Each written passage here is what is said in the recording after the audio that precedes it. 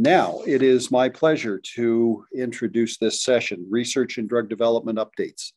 I'm delighted that I'm able to hand this over to Dr. Gonaransky. Dr. Gonaransky is the Program Director for the Neuromuscular Fellowship at the Hospital for Sick Children, has joined us numerous times today already and been a great asset to this entire weekend in the forum. We thank him for that.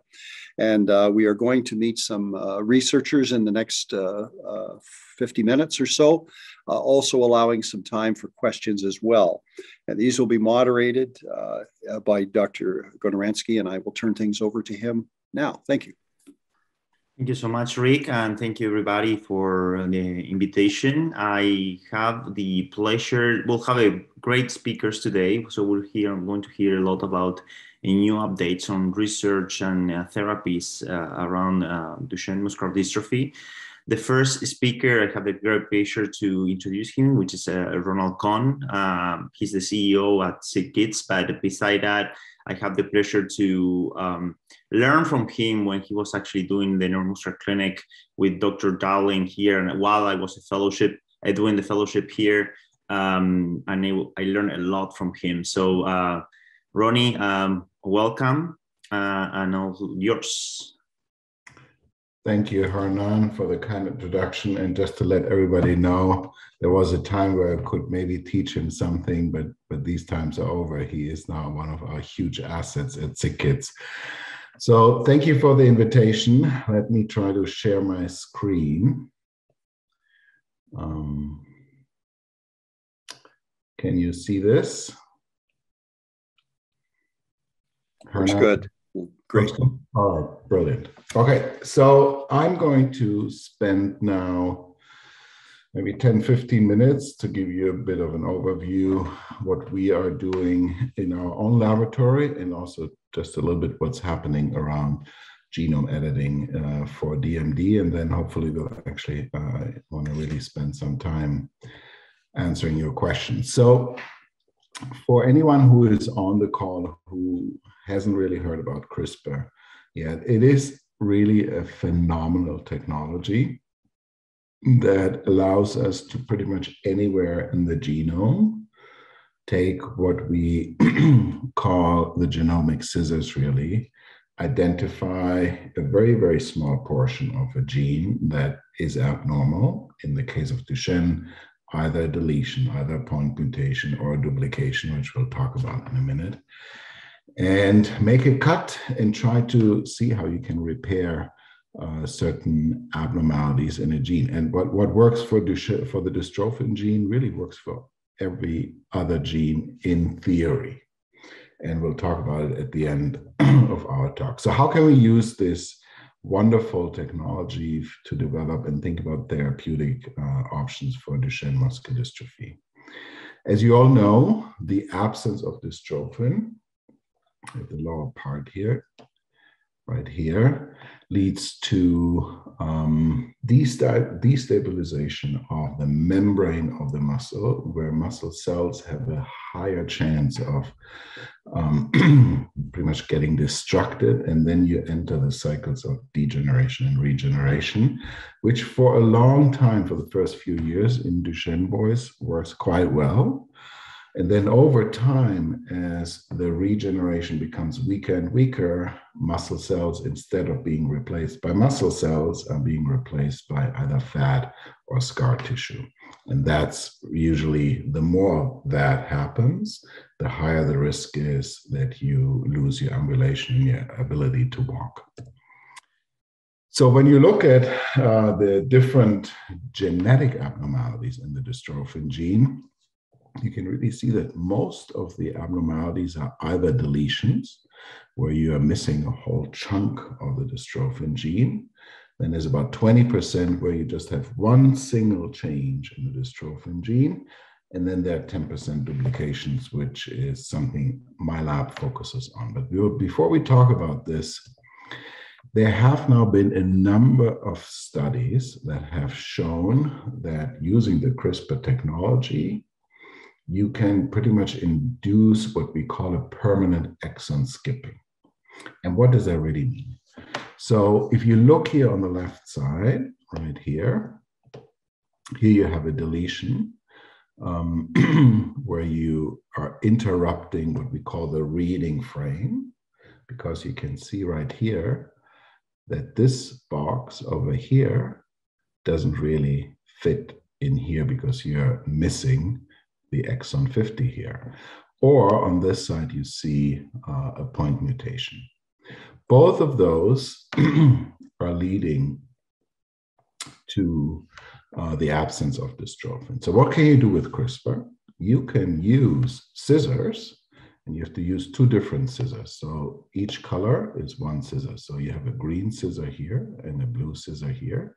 And you can cut out either this entire exon, which is 51, or you can cut out a small piece of this point mutation. And as you do this, you are then creating what we call a shorter dystrophin. Right here, you see that the boxes are now fitting together because they're both smooth on this side, as well as here. And with that, you have a shorter dystrophin, but it is a functional dystrophin and has been shown to be beneficial in a lot of these studies I showed you earlier. And some of those have now been done in large animal models, either in a pig model of Duchenne muscular dystrophy or in the dog model that most of you probably have heard about. So it is for sure a very promising approach. And there is at least one company, now is the second one coming on board thinking about it, who is trying to now take these studies that you see right here into a more conceptual study of trying to bring this into a human clinical trial. Now, as I mentioned to you before, there are 10% of patients who have duplications, anything like 10 and 12%. And this is really what we are focusing in my own laboratory on. And before we were starting this entire work, we had to think about how we're going to test what we were testing in cells of Duchenne patients in a living biological model, meaning usually a mouse model. And while you probably have all heard about the MDX mouse, which is a mouse model for dystrophin deficiency, there is not any model really that was a good model for duplication studies. So the first thing we had to do is we had to actually create a duplication model. And you see here, it's the exon 18 to 30, which we duplicated in a mouse. And then we wanted to use the CRISPR genomic scissor approach to pretty much cut out this piece.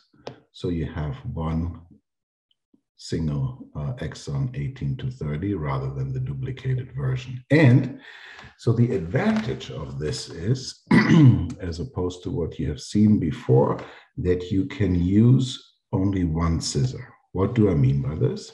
As you can see, we have two blue scissors right here who are cutting at a point within exon 18 to 30, which, since it's duplicated, is the exact same genomic sequence. So rather than using a blue and a green scissor, so two different ones, which is important as we talk about side effects later on, we were able to use just one, which reduces the side effects and at the same time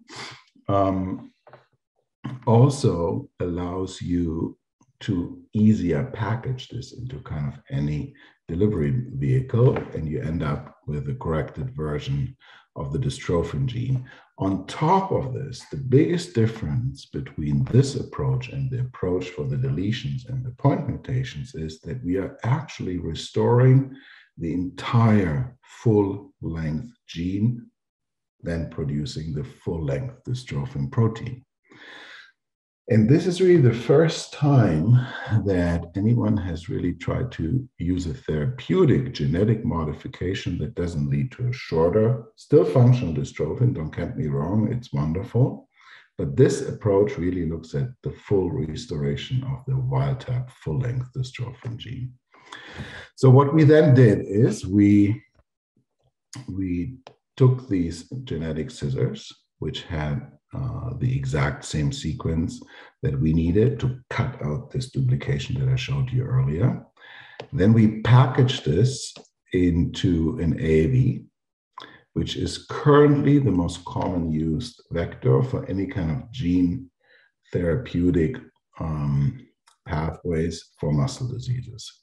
We'll talk about this in a minute. There are lots of other developments happening, but as of now, AAV9, there's also AAV8 and a slightly modified version, but these are the ones that we are currently using.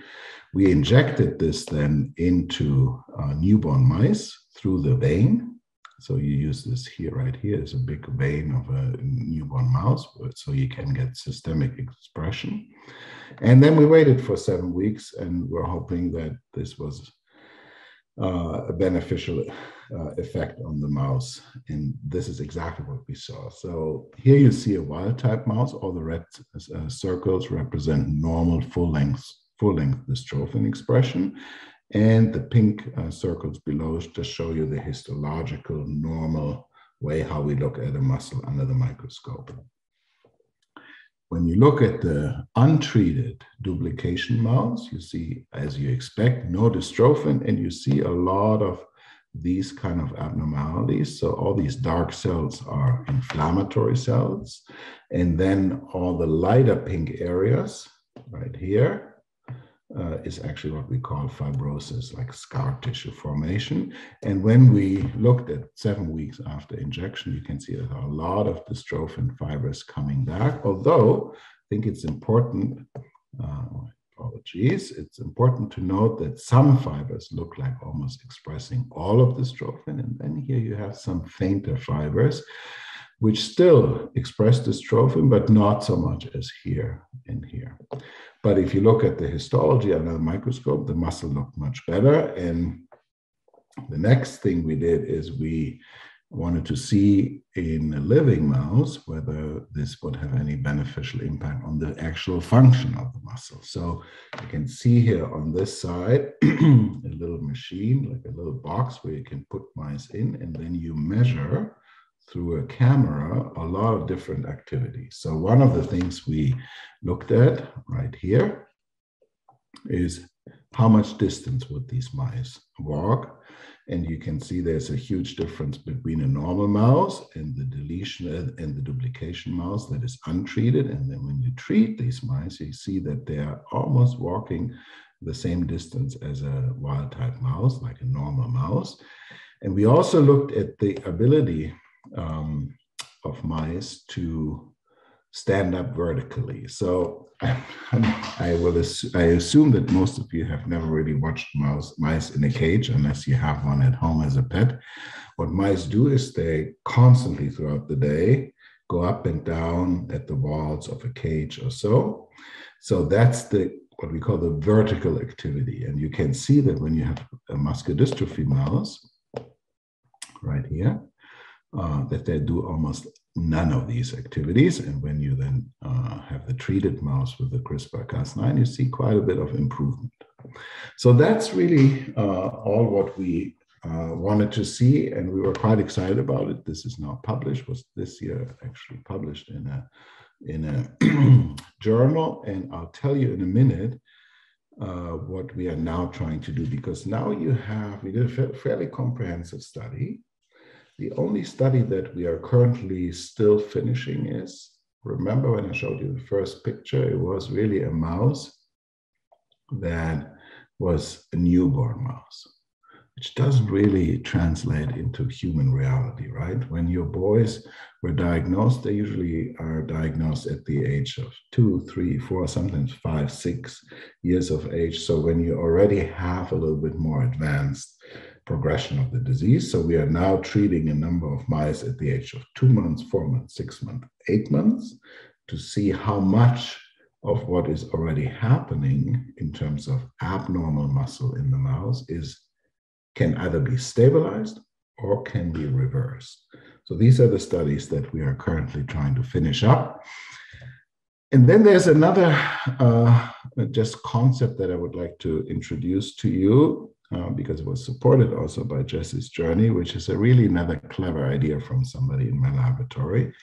You remember when I showed you the picture of the treated dystrophin staining, where some of the muscle cells were really very bright and looked like having a lot of dystrophin, but then there were other fibers which didn't quite have as much. So what we are trying to do now is we are trying to use the CRISPR-Cas system without actually making a cut or cutting somewhere in the gene. So there's a dual approach that you can use with this fantastic technology. And when you pretty much inactivate the genetic scissors, you can use, and you see this over here, you can use the guide without the scissors to promote what we call an expression of a gene. And what we are doing here now is, so we are using the technology that I showed you before to remove the duplication. And then we are trying to introduce this guide without the scissor to enhance the expression of the corrected dystrophin fibers. So it's a dual approach. It sounds, I know it sounds a little bit complicated, but really what we're trying to do is we're trying to first fix the duplication, and then anywhere where dystrophin levels are not as high as they should be, we're trying to push the expression so that the end result of this, and I don't have the data yet to show you, but the end result of this is hopefully that all of the fibers look as bright and red as most of the ones I showed you before. So what are the next steps and how can we bring this finally into the clinic? A couple of things we need to think about. One is called the off-target effect. So while this is an incredibly precise technology, every time you use one of these scissors, whether it's 1, 2, or 3, or 4, each of these scissors comes with a so-called theoretical side effect, meaning, although it's supposed to only cut at a very specific area in the genome, there is always a small risk that it may cut somewhere else. So you have to go through a lot of pre-studies, preclinical studies, to try to make sure that these are really as safe as possible. We are now, I think, landing at a point where we're most likely the standard that has to be used is that you take a cell of a patient, you correct that cell of the patient, and then you perform what we call whole genome sequencing on these corrected cells to make sure that really only where you want to make the cut in the genome, the cut occurs and not somewhere else in a gene that might potentially be harmful. The other issue is delivery vectors. So obviously, I assume you have heard or you will hear about some of these exciting gene therapy trials, the gene therapy 1.0, how I call it, where you deliver a microdystrophin into the muscle cells, and they're using AAV vectors. At the moment, once your body has been exposed to an AAV vector, you cannot re-inject with another AAV vector because your body builds up immunity. I think that within the next 1 to 3 or 1 to 4 years, we'll be able to do one of two things.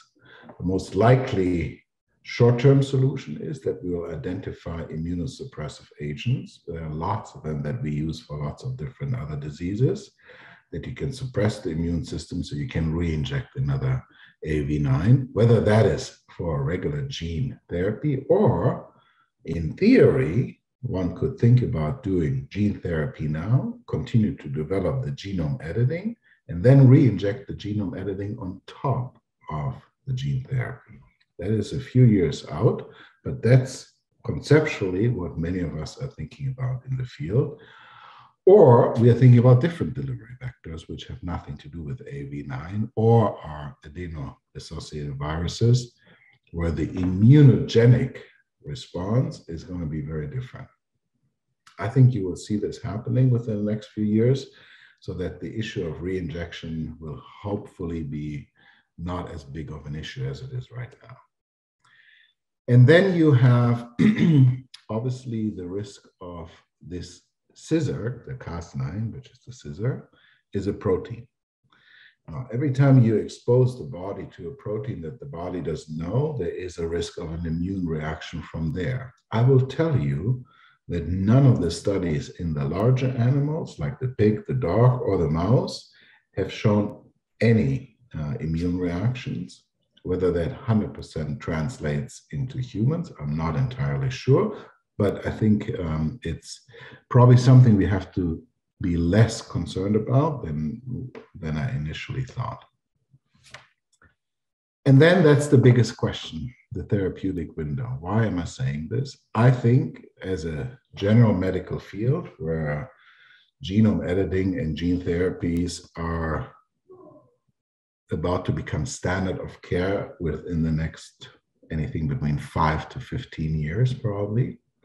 The single biggest question that we will always have to ask is, how late or how early does one have to start therapy? So for the Duchenne boys, would we have to start within the first few years to get the maximal benefit?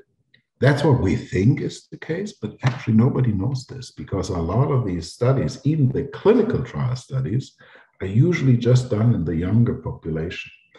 So we need the research over the next few years to do gene therapy trials, other drug trials for Duchenne in boys that are 15 years and 20 and older.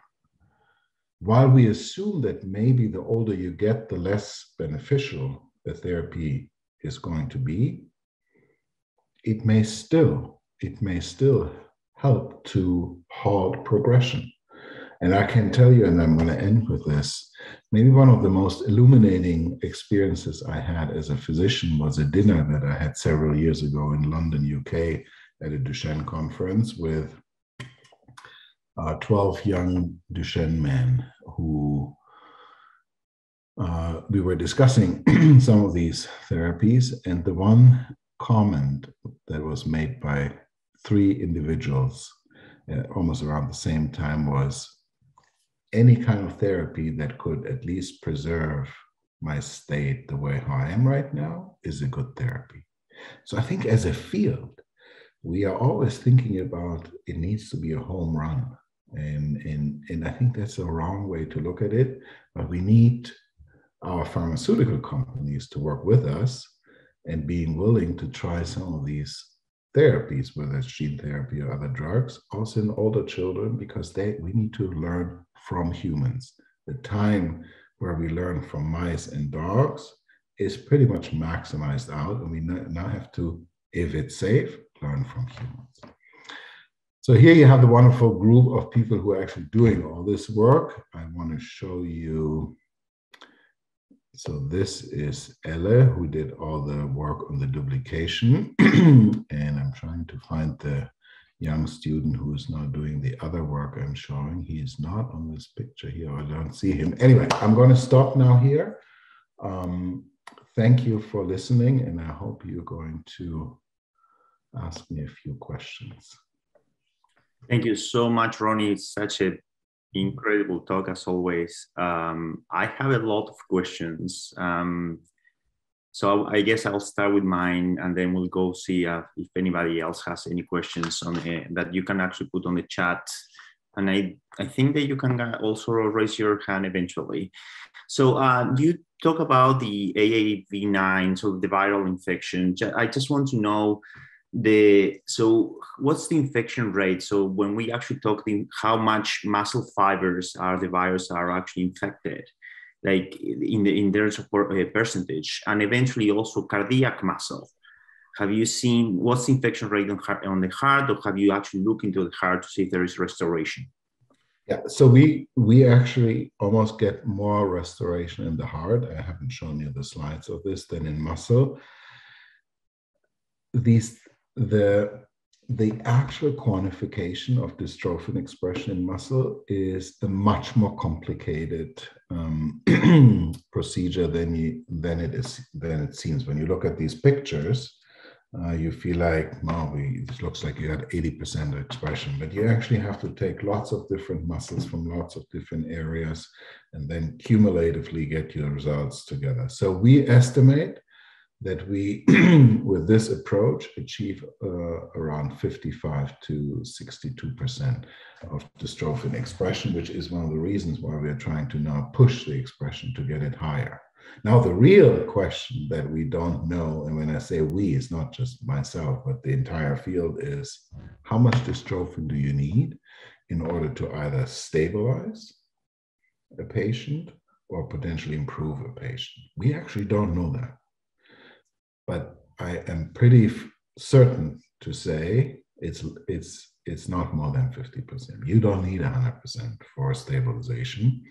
But do you need 20%? Do you need 15%? Maybe 30%? We actually don't know that, but these ongoing clinical trials are going to help us answer that question. Thank you for that. Zainab Basir is asking, do you plan on working on duplication of 1 to 17 as well? So that makes asking like all the project that you, like SickKids actually been working on this medicine, like just individualized medicine. How do you see that? Yeah, so it's a great question.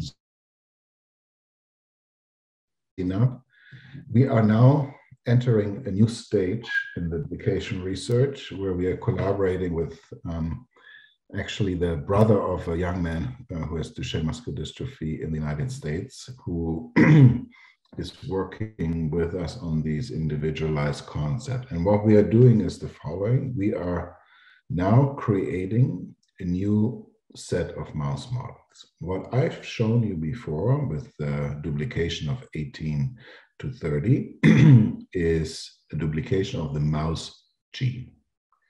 In order to really develop a therapy that could translate directly into humans, it would be great to introduce the human dystrophin gene into a mouse and then create duplication models there.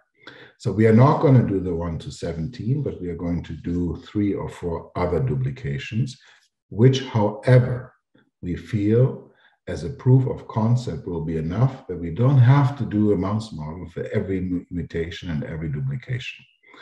But we do feel like we want to create 4 models at different places within the dystrophin genome with a humanized dystrophin gene. And then we feel that's the necessary proof of concept that we can then develop this hopefully for every other duplication. Wow, that's impressive.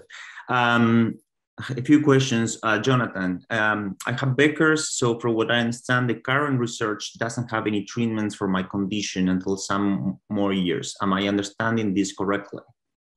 So I guess he's saying like he has a milder form, and most of the therapies are trying to change more like Duchenne, like which is more severe, to a milder form, which is a Becker. So what about the patients that have just Becker? Yeah, so it's a great question, Jonathan. And while currently there are no gene therapy trials for Becker muscular dystrophy patients yet available, this is definitely something at least one company I know is thinking about and planning to do. And I do believe, depending on what kind of mutation you have, what I didn't speak to you about is I have a whole nother small group of people who are trying to work on trying to correct deletions by restoring the entire length of the dystrophin gene. So not just a shorter version.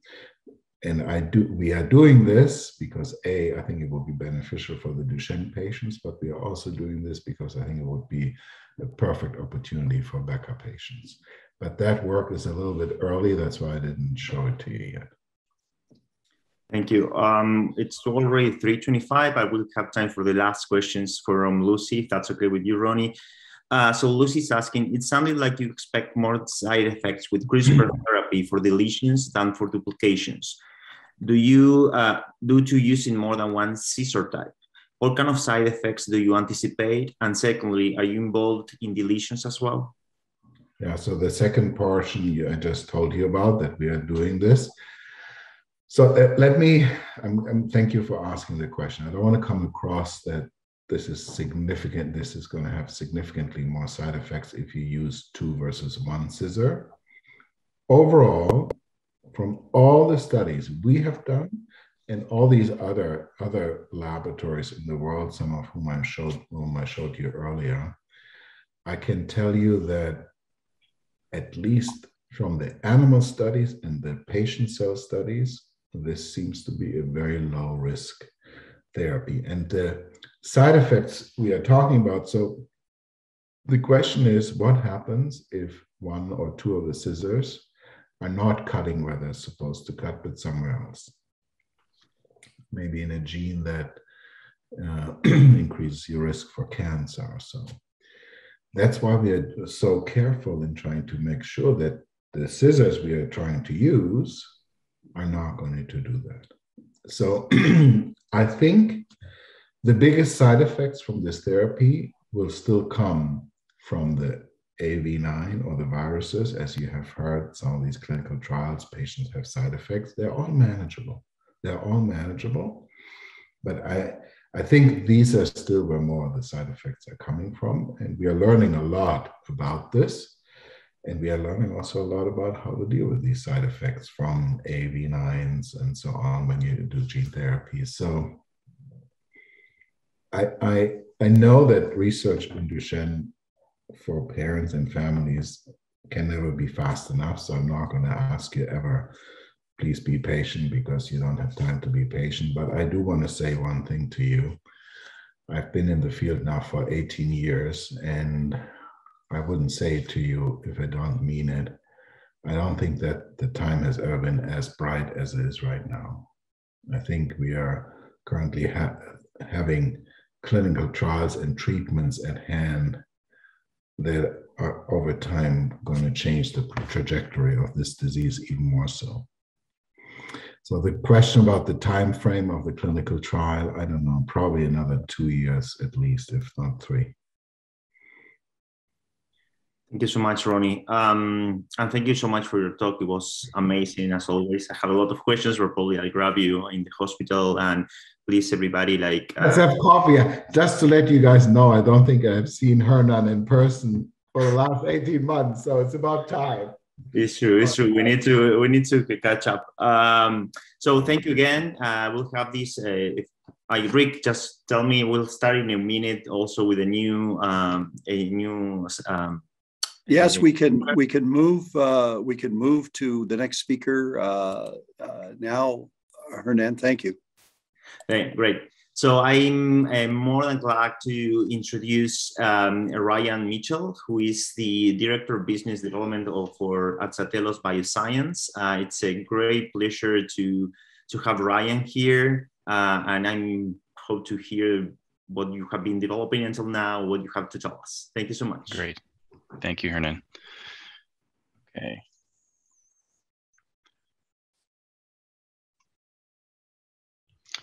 So hopefully I've got the main slide up there for you and you can hear me well.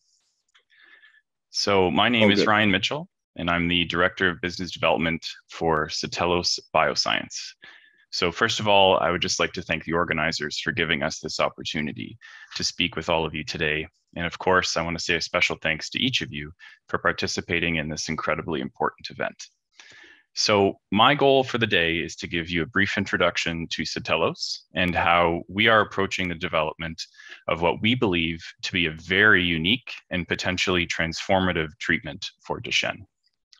Now, before I begin, I do need to flash a couple of legal slides and disclaimers, and I'll also mention that Satellos is a publicly traded company on the Toronto Stock Exchange Venture Series under the ticker MSCL. Okay, so by way of overview, Satellos is based on groundbreaking science and truly revolutionary discoveries surrounding muscle regeneration, including the discovery of a previously unknown cause behind muscle loss in Duchenne, which we believe has put us on the path to developing potentially life-changing drugs to treat degenerative muscle disease. Satellos was founded by Dr. Michael Rudnicki, who I'll talk a little bit more about in a moment, which really gives us access to a world thought leader in muscle stem cell science in order to guide our innovative approach. And importantly, our approach has already received support from 2 leaders in the Duchenne advocacy community, including Canada's very own Jessie's Journey, as well as Parent Project Muscular Dystrophy.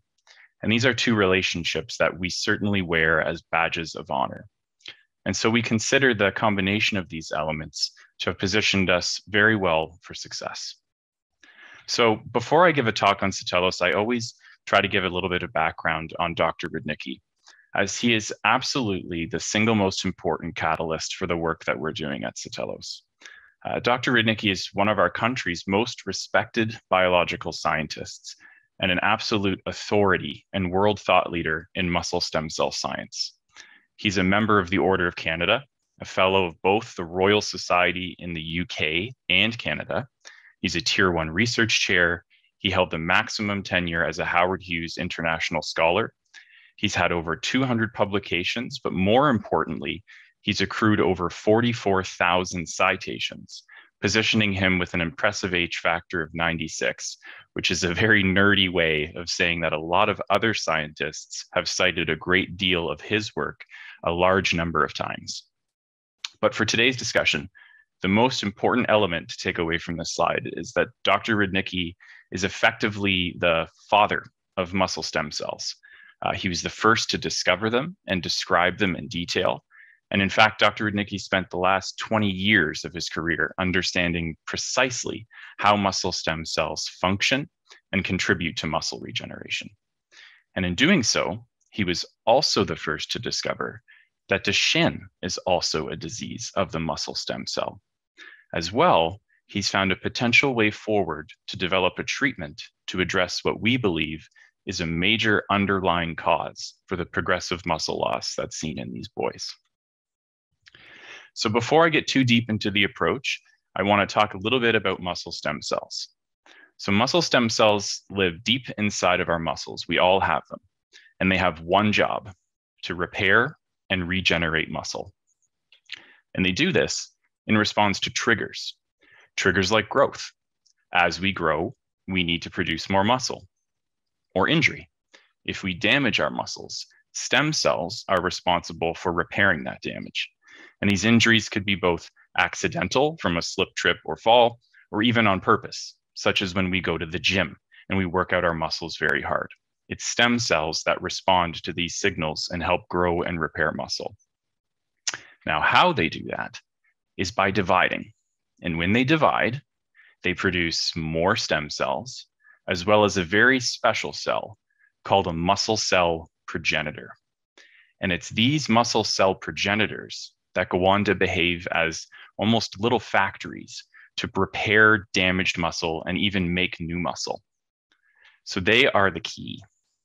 Now, for Dr. Rudnicki, in studying muscle stem cell biology for a great number of years in both healthy and disease contexts, he discovered that it's this very process of stem cell driven regeneration and repair that is not functioning properly in Duchenne. So when a Duchenne stem cell receives a trigger to divide, it produces too many stem cells and not enough of the muscle cell progenitors. And so you'll remember that it's the muscle cell progenitor's job to repair and create new tissue. And so without those green cells, the muscle cell progenitors, we find that regeneration is greatly impaired in Duchenne. So this is the problem that Satellos is focused on. We are striving to develop an oral drug, a pill, that would target the stem cell that already resides inside of boys with Duchenne in order to try and rescue the production of progenitor cells so that the progenitor can go on to perform its job and repair and regenerate the damaged muscle that we see in these boys. Now, when we think of this in the context of all of the other promising approaches being developed to treat Duchenne, our approach is quite unique in that we are currently the only group attempting to directly target the muscle stem cell in order to restore regeneration. But it is also possible that our approach could be complementary or even perhaps synergistic with other treatment modalities that are more focused on treating the existing muscle. So we've talked about the idea in theory, and now I just want to quickly show you what this looks like in practice. And to do that, I'll bring you through some data that demonstrates how we've been able to restore progenitor production in a mouse model of DMD, one that Ronnie had just mentioned, the MDX mouse. So you've seen this cartoon on the left, and what it tries to exemplify is the lack of these muscle cell progenitors, the green cells in this figure, that are formed in DMD muscle. And in this case, we're talking about an MDX mouse. And so this is exactly what we see when we actually look in the muscles of these mice, as well as from the literature in Duchenne patients. And so when you look at the graph in the center, what we're actually doing here is counting the number of stem cells or muscle cell progenitors, in this case, in the diaphragm of an MDX mouse. And so what you can see is that there are many more stem cells than there are the green muscle cell progenitors. However, after we treat these mice with one of our tool compounds that Satellos has developed, we can see a rescue or a restoration of the muscle cell progenitors. And now if we look at the bars on the right-hand side of the graph, you can see that the green bar, or the muscle cell progenitors, is greatly restored or enhanced versus the original mouse. Now, importantly, when we restore progenitor production in these mice, we see great improvements in muscle quality in the form of larger muscle fibers, reduced fibrosis, as well as muscle strength and overall activity of the MDX mouse, as read out by running on a running wheel, faster, longer, with fewer periods of rest. So by simply restoring the ability of Duchenne muscle to repair itself, even without correcting dystrophin, we can greatly improve the mobility and function in these mice. So spurred on by these very positive findings, we as a company now are concentrating our efforts on developing this unique approach to regenerative medicine. And we hope to be bringing our molecules into pre-IND testing in the second half of 2022, with the ultimate goal of initiating clinical studies, if all goes well, in 2023. So I will wrap up here and I'll leave you with some of our key messages, and I would be very happy to take any questions. Thank you so much. So we'll actually have questions at the end after the two speakers' presentation, if that's okay. Fantastic talk. So now we're going to hear our third speaker, actually. I'm going to introduce to Dr. Joanne Donovan, who is the Chief Medical Officer at Edgewise Therapeutics, and he's a graduate of Harvard Medical School and in IT. So welcome, Joanne, and a pleasure to have you here. And please, people, if you want to start putting some questions on the chat, I will actually keep a record of them, and I'll put questions at the end. Thank you. Thank you so much. I'm happy to speak with you today. And I'm going to share my screen and my slides here.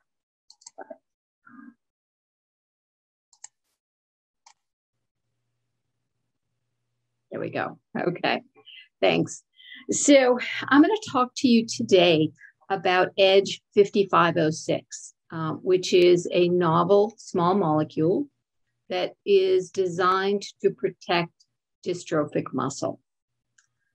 Edgewise is based in Colorado. It is also a public company, so I need to say that I'm presenting things that will have projections about events in the future. So I need to show this slide. And Edge 5506 is an investigational drug and isn't approved in any territory yet. Now, in dystrophic muscle, basically everyday use triggers the damage that ultimately leads to loss of function. You heard before, it's the first few years, the boys are okay with Duchenne. But when dystrophin is deficient in Becker or absent in Duchenne, the stress of everyday use of muscles triggers the damage that leads to loss of function. And this shows a diagram of the fibers in muscle. And they're made up of a protein called myosin. That's really the engine that causes muscle contraction and delivers the power to muscles to conduct everyday activities. Now, there's two types of fibers. There's two types of myosin in muscles. And our muscles are a thick mixture of the fast and slow fibers, about 50-50.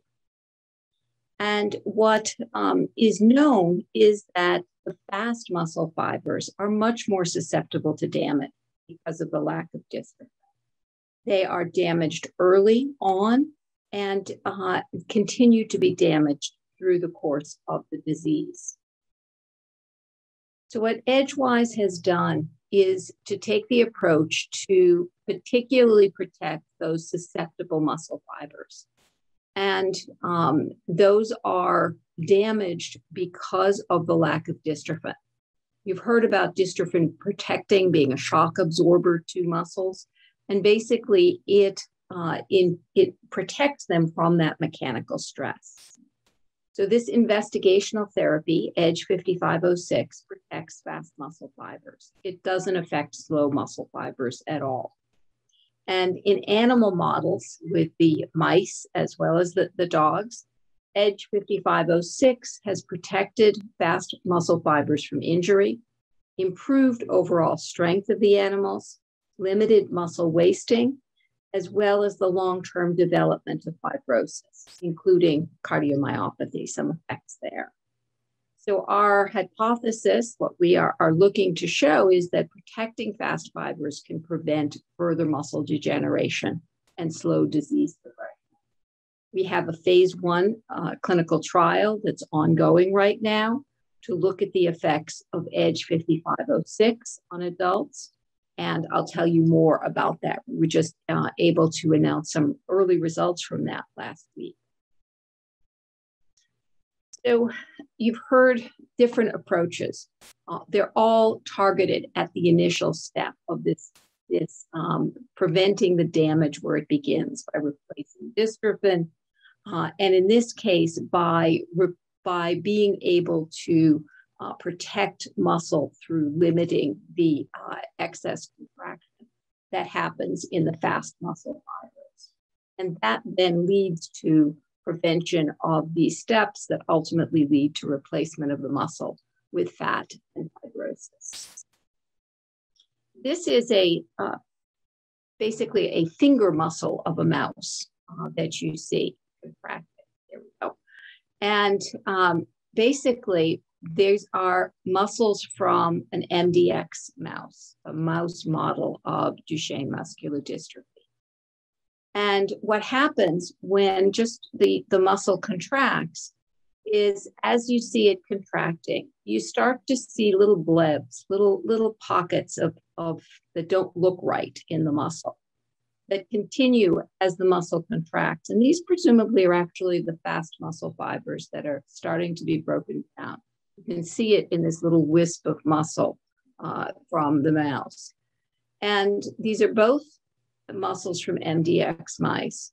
But when the muscle has been pretreated with EDGE 5506, it prevents that damage from occurring, these muscle fibers from breaking up and starting to have the protein clump there. So that's what we're trying to do. Now, we've looked in multiple models, and one of the things that we see in all of them is we see that CK, something you know is measured early on in the disease, goes down in a very statistically significant way. In fact, in the mice, it basically can go down to normal. The other is that the mice are stronger. And in this case, this is in the retriever model. After 2 weeks, we see a decrease in CK.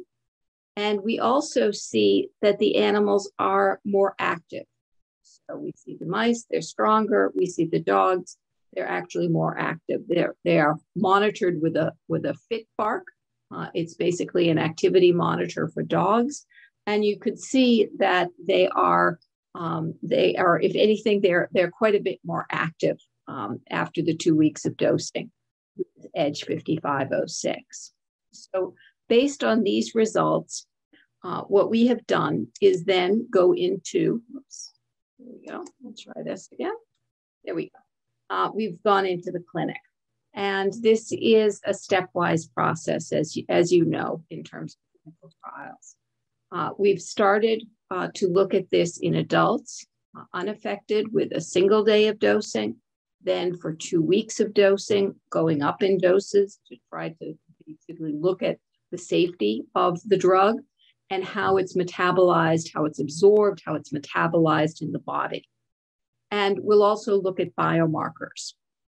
We've finished now the first 2 of those stages, and we've started to enroll and to dose participants with Becker muscular dystrophy. And I have to give a gold star to these participants who actually have come to a what's called a phase 1 unit and stayed in one place for 2 weeks so that we can very carefully assess them and look at these markers of the drug being absorbed and the biomarkers. So that is where we are now. What we have seen is so far that the drug has appeared to be very safe. The side effects that we have seen are brief, they're mild, they resolve on their own. And importantly, we see concentrations both in the blood and in the muscles. We did muscle biopsies on these adults to see that the drug is getting to where it needs to be. And it's not only getting there, but it's getting there at the levels at which we saw effects in mice. So that gives us confidence moving forward. So we've identified doses to move forward with. We've seen effects on the muscle. We've seen that it's affecting the fast muscle fibers. It's maintaining strength. And now we're able to move on to patients with Becker. We last year were granted fast track designation for EDGE 5506 by the FDA for treatment of Becker muscular dystrophy. And to our knowledge, this is the first drug that has been granted fast track for Becker. And that's signifying that it is a serious disease and the drug has a reasonable chance of being able to do something positive for it. So we are completing that, the phase 1 study. The results will be out later this year. And that will give us more information and also be a lead-in for our phase 2 study that will begin next year. So we are planning these trials. It is a once daily tablet, potentially appropriate for any age, any mutation. And we're planning this phase 2 study in adults and adolescents with Becker muscular dystrophy to start the first half of next year. So I heard your question about Becker. We are trying to develop a drug for Becker. We are also planning a study in boys with Duchenne. We expect will start somewhat later in the year, about the second half of the year. Because of the mechanism of action of this drug, it could be potentially used in other muscle diseases, limb-girdle muscular dystrophy, and other disorders as well. So with that, I'd like to thank you all. I'd like to thank Jesse's Journey for giving me the opportunity to speak to you. We hope to be in Canada. We have, myself and the clinical group have experience with working with sites in Canada, and we would be delighted to come back and to work with some of the great experts we have. So thank you, and I guess we'll take questions. Thank you so much, Joanne. It's impressive talks, and it's really interesting everything you have been doing and developing. In the meantime, that we wait for the questions from the audience, so please feel free to actually put some questions there. Actually, there's one right now. Is there any age limit with respect to the effectiveness of the drug? Can you, colleague, can you refer like to whom you are I guess it's you, Joan. I will assume it's the last one. So yeah. Okay, I was moving things around. Let me just, is there an age limit with respect to the effectiveness? We don't believe so. We think that this should have an effect across the age length. What Dr. Cohn said in terms of being able to prevent further advancement of the disease is very important. So it's important to have a drug that is effective not just at a young age, but also at older ages. So we are studying adults with Becker right now. Thank you. So actually, there's another question for both presenters, but I guess we can start with Ryan. Are effects expected in all types of muscle, skeletal, smooth, and cardiac? So for the Satellos approach, we would predominantly expect an effect in the skeletal muscle. And that's because we're acting on the resident muscle stem cell population. So as you may or may not be aware, there's been quite some controversy about whether there are satellite or stem-like cells in the heart, and it doesn't really appear to be any. So our particular approach would be mainly focused on skeletal muscle, which we do think, and we hope to show in the future, by improving skeletal muscle and reducing fibrosis and fat in that tissue, there could be some beneficial effects on cardiac afterload, but that's really something that we would have to look into in the future. Joan, the same questions. What do you think? The types of the protein that we're looking at, myosin, are different in the heart and in skeletal muscle and smooth muscle. So the drug specifically targets skeletal muscle. That being said, we have seen some positive effects in the heart, and it may very well be, it's kind of, Ryan, what you spoke about, is there crosstalk between the skeletal muscle? And if you have positive effects on the skeletal muscle, do you then have positive effects on the heart as well? So that's something we'll be following, certainly in the clinical trials. Thank you. Ryan, I have a question for you, and you briefly mentioned it, which is basically you're targeting the stem cells or satellite cells within the muscles. However, those cells, they still have the mutation. So basically what you're going to do is have more muscle, but they still have the difficulties of actually maintaining there, and they may like break down. Mm-hmm. So it's a fantastic question, and this is something that we're always having to get into, and it's always it's a fantastic scientific story, and I don't want to take too long to get through it. But suffice it to say that simply by restoring regeneration and giving the muscle a chance to repair itself, we can preclinically see great benefits. Moreover, from the literature, we know that there have been golden retriever dog colonies entirely absent of dystrophin that seem to function entirely normal. And the hint there was that regeneration was at play. We also have human patients and paired brothers that don't have dystrophin, where one brother has been lost ambulation early in life and the other brother maintains into the teenage years, both of which in the absence of dystrophin. The work of Dr. Kevin Campbell has looked at ablating the dystrophin glycoprotein complex in mature muscle fibers versus stem cells, and seen that when you only disturb dystrophin or the DGC in mature muscle fibers, you actually get a very mild muscular dystrophy. But when you delete it in the stem cell and you lose regeneration, this is when you get the full-blown manifestation.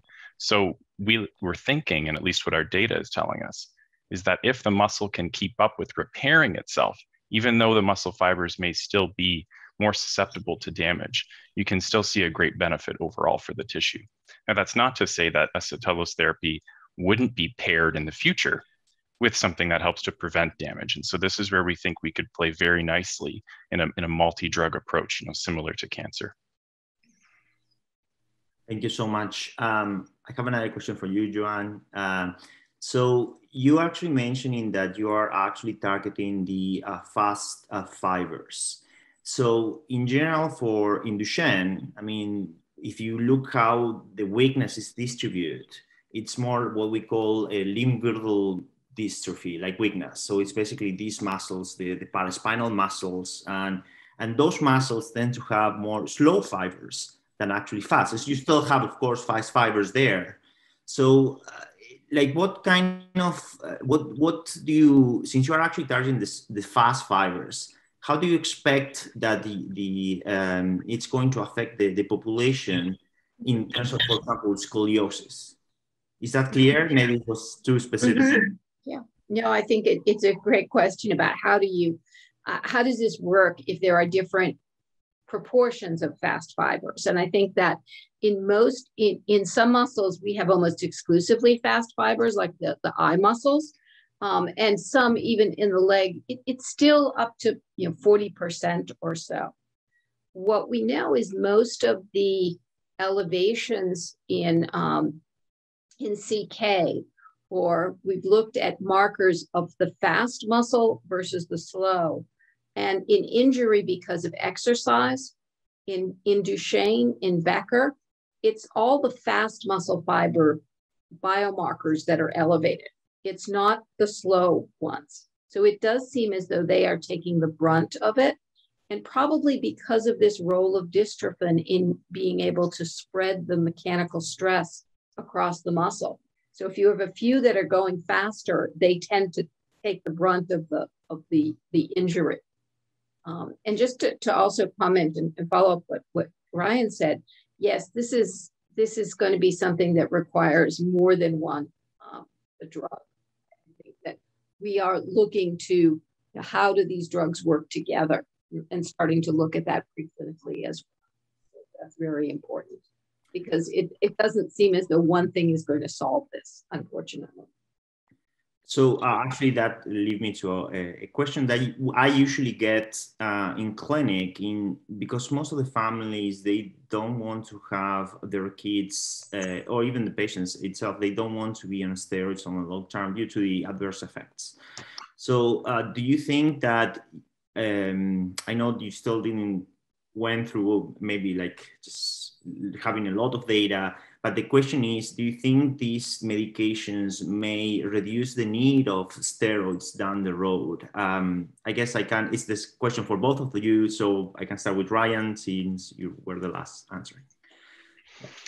I mean, of course, we're forward thinking, right? But I mean, I would hope, right? I would hope that there are new innovative, cocktails that come together from multiple places that can help to provide the most benefit, and we hope to see synergistic combinations, and that's where I think pharmaceutical companies and physicians alike really do need to put our heads together and start thinking of how do we interlace our future products to give patients what they need and to give them the safest grouping of products for the greatest benefit. So I really do hope that we get to a place where taking steroids is no longer really necessary. Same question for you, Joanne. I would very much second that, and even being able to reduce the dose certainly would be an advantage. So that's something we have certainly put some thought into. Have you seen it in the mice? Like, have you tried in the mice model, like steroids versus non-steroids, like given the mice model, steroids are eventually just to reduce? Have you seen something on the preclinical data or no? Well, the preclinical studies were in animals that were not on steroids. It's a bit tricky in terms of the mouse model, particularly long term, because the steroids have effects that are different in the mice. But we will be looking at adults and adolescents with Becker who most often are not treated with steroids. That will give us some important information. Okay, it's 4 already. I don't know if someone else has a last urge question, but if not, I guess, Rick, it's all yours. Thank you so much for all these talks, amazing talks. I truly appreciate it. I learned a lot personally. All yours, Rick. Thank you. I want to echo what Hernan has said. Joanne, it's so good to see you and so glad that you're still working in the world of Duchenne. Also, Ryan, thank you. A great first meeting here with our families. And to Dr. Cohn, what do you say? I mean, just incredible. So a wonderful hour of information. We know that some cases of the research that it is early days, but these are very promising and encouraging presentations. So thank you all very, very, very much.